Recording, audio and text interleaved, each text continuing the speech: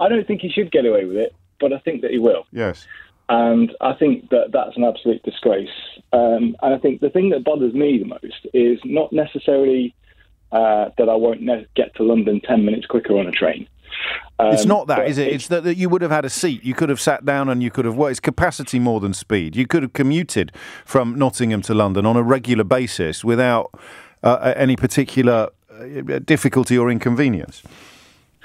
That may well be the case. As someone who doesn't rely on the trains as often as my best friend does, I don't necessarily feel the pinch points in the way that he might. But he also articulates a view of, well, actually, it would have only got him to London 10 minutes quicker if he'd have picked the right train.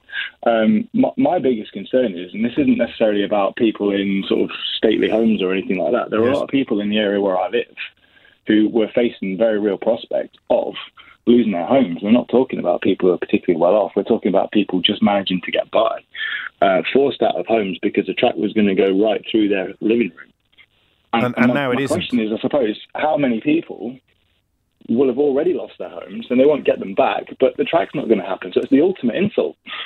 But they've already been priced into the calculation, haven't they? They've already been hugely alienated by the plan to do it. So scrapping the plan to do it isn't suddenly going to make them more alienated or more angry with the current government. So, I mean, if I'm obsessed with these ideas of cynical calculations. They're just ballast, aren't they? They're just collateral damage that isn't going to swing one way or the other, according to today's announcement. They might end up even crosser with the people in charge than they were before, but they were already cross with the people in charge before. Ergo, no votes lost. I think you've anticipated what I was about to say. And if I were in that position, I'd be absolutely outraged. Yeah.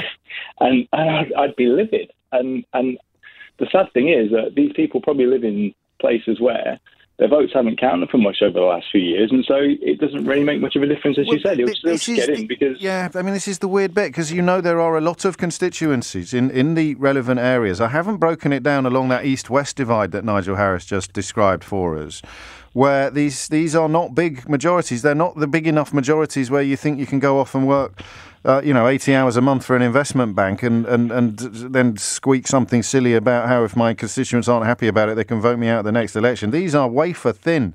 These are wafer thin majorities, and they appear, the Conservatives holding those seats for the first time in history in many cases, they appear to have just been absolutely shafted, which means the calculation must be people aren't going to care or notice. I can't see what else the calculation is. I do feel for them because I live in a constituency where the MP turns up literally only when it's time to campaign, and then she disappears again. She's been vaccines minister for God knows how long, and she's done one interview. But she'll still probably get elected next time. Yes.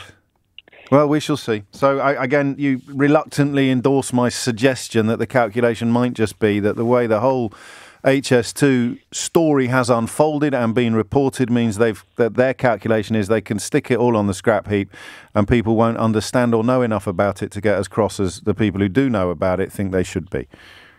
Yeah, and the sad thing is actually what they could have done is put the money into, I think it was Andy Burnham suggesting sort of not that long ago or not that many years ago, that money could have been used to create better connectivity between the cities in the north, and that would have had a more. Well, they've scrapped that as well. I mean, it's one of my it's one of my favourite railway journeys actually from York or Leeds across to Manchester. It's absolutely beautiful, but that was going to be replaced or upgraded, and it isn't anymore. They were going to put a new line in there, and they're not anymore. They're going to revamp the one that is already there.